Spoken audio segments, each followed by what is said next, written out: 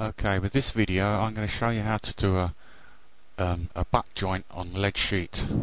Okay, so what you do is on the one side of the butt sheet, what you're going to butt together, you need to clean 1/2 centimetre, 5 millimeters of lead.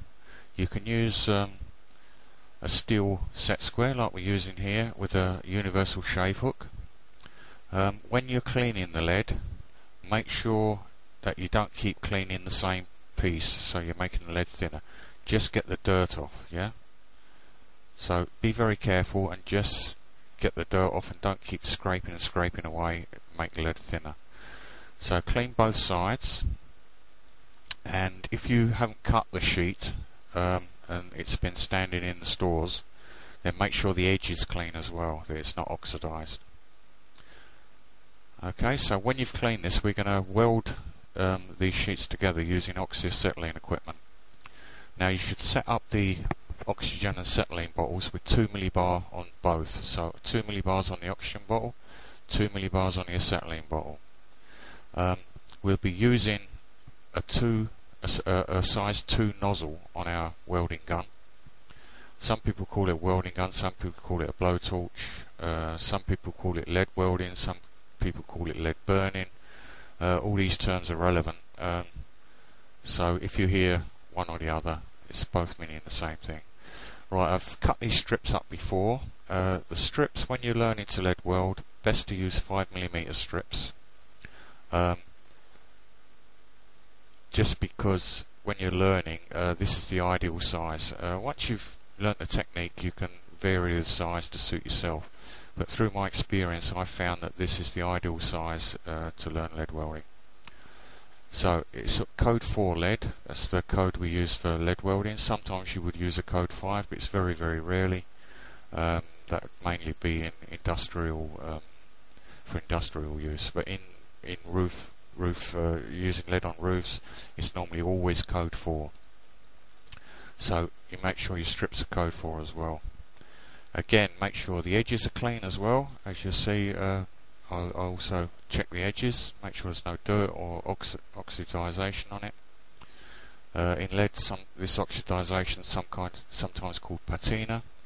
That's normally on old lead, where it's been on the roof for a few years. It goes a very dark grey, almost black colour, and that's the effect the oxygen in the air has on the metal. That's why it's called oxidization. Okay, when you light your blowtorch up or your gun, start with the acetylene, and what you need is about 2 to 3 inches just to get you started. If you haven't got a tape measure handy, just gauge it by your fingers, so 2 to 3 fingers worth of acetylene. Okay, and then bring in your oxygen. As you bring in your oxygen, you see this feather appearing. Yeah. Now you keep increasing your oxygen until that feather goes down to a nice round tight ball, as you see in a second. There you go. Yeah, so there's no feather, it's a nice round tight ball. Now if you keep on increasing it, it'll go pointed. This means you've got too much oxygen, so decrease it until you get that ball again. Make sure your lead's flat on the surface while you're welding. Right, now first I'm going to preheat the lead on both sides of the sheet where I'm going to weld. Yeah, as you see, I'm preheating it. There you go, left and right, so it's a bit molten. Don't burn it right through though.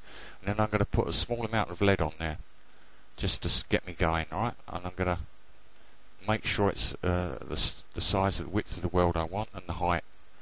Now the height of the weld should be roughly the thickness of the lead you're welding, maybe just a little bit smaller, so to give you your weld strength. Now as you notice, I'm starting on the second bit of the weld. You melt down 2 mil off your rod, about 2 millimeters, there you go, you see that? And I'm melting it down onto the point where the last bit of weld solidified, and then I push it forward 2 mil when it's reached the width of the weld. There you go. This is a bit cold, this flame, so I'm going to stop now and I'm going to increase the temperature of the gun. Yeah, so I'm going to increase it now. So what I'm going to do is I'm going to increase the acetylene, and that will cause a feather. There you go, just a small amount. Yeah, because I don't want it much hotter, I only want it a little bit hotter. And then I'm going to increase the oxygen so the feather goes away and I've got that round, nice tight ball again. Now if you watch closely, you'll see it go pointed in a minute, where I put too much oxygen on it. There you go, see it? So now I'm going to decrease the oxygen, get that ball back again. There you go, nice round tight ball, that's what you want. And you see when you look at the weld, you've got that light grey colour with a dark grey edge to it. Now this is a little bit hotter now, so that's a bit better. It's still slow. Normally if I was welding I would weld with a hotter flame, but I'm just cooling it right down so you can see what's going on. Yeah, so I melt it down. I preheated the sheet, by the way, before I started. Yeah, if you look back and check it again. So, see that dimple appear there when it solidifies? I melt down 2 mil off the rod onto that dimple. There it is. Melt it down onto it, and then I wait until it's reached the width of the weld and I push it forward 2 mil. Dimple, wait, melt it down, push it forward. Wait, dimple, melt it down, push it forward. Dimple, melt the 2 mil off. Keep it there till it reaches the width of the weld, push it forward 2 mil. This is a sequence of events you've got to keep going over in your mind so you've got it off pat. Yeah, all the time check your flame and check the colours that everything's okay. Now every now and again you have to stop and tap the lead down because it will rise up through the heat. Now you see when I come back, first I'm preheating it again because I've stopped. Yeah, if you don't do this you'll see where you started and stopped. Okay, and then I melt down where that dimple appears, where it solidifies. I melt down 2 mil off the rod, keep it there till it reaches the width I want, then I push it forward 2 mil to get my pattern. Yeah, it's important that you let that cool off, yeah, until it solidifies. Otherwise, your weld will get flat because it's too hot. So everything will flatten out. You won't get the strength in your weld by having the height. Yeah, another thing. Look at the angle. You see the gun I'm holding, or the welding torch I'm holding, almost vertical. Yeah, you should be pointing slightly the direction you're welding. So 2 to 5 degrees, no more. Yeah, it should be almost vertical.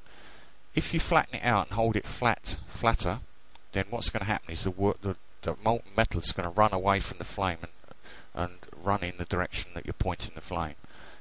And another thing that's very important is to get really in close. If you watch that blue tip of the flame, it's nearly in the molten metal, so you're welding 1 or 2 millimeters above that molten metal. Yeah. Another thing to watch out for when you're welding is that molten metal should look like a mirror. So you should be able to see the blue tip. You can't really see it clearly here, but when you're looking at it when you're welding, you'll see the reflection of the blue tip. Okay, so when you're finished, the best thing to clean a weld up with is hemp, because it's got a little bit of linseed oil in it, and it'll clean it up. The linseed oil won't hurt it if you have to go back and weld over it again. That's okay. So you can see how nice and clean it comes, just with a couple of rubs, and that's a butt weld. Okay, this is the back. This is what's called the root, and you need the root as penetration.